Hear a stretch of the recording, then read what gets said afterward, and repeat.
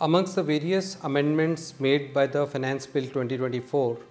one of the key amendments is in respect of the reassessment proceedings and also for the proceedings under search or assessment proceedings under search. So under reassessment proceedings, the provisions of section 148, 148A and 149 have been amended,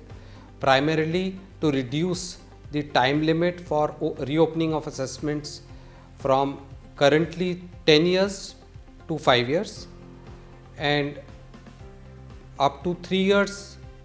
without any time monetary limit, but beyond 3 years only if the monetary limit of income escaping assessment exceeds rupees 50 lakhs.